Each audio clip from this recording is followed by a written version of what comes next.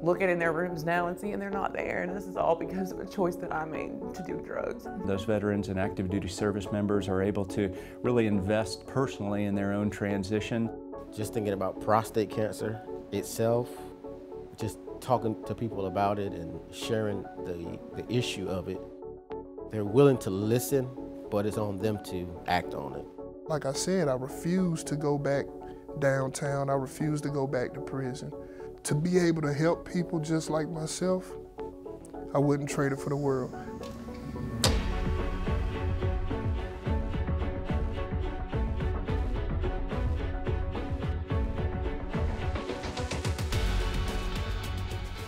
Well, I'm joined now with Dr. Ray Statz, president of Craven Community College. Dr. Statz, you have a lot of programs here trying to help transitioning veterans. Why is this a priority? So from the community's perspective, we have a base of highly skilled, highly valuable, highly disciplined workers that are ready to come to work. Basically, kind of like in the Marine Corps when we would go out to deploy, be like, hey, we're going forward, we're going to be the leaders, we're going to do this stuff and take care of, whatever comes along in country.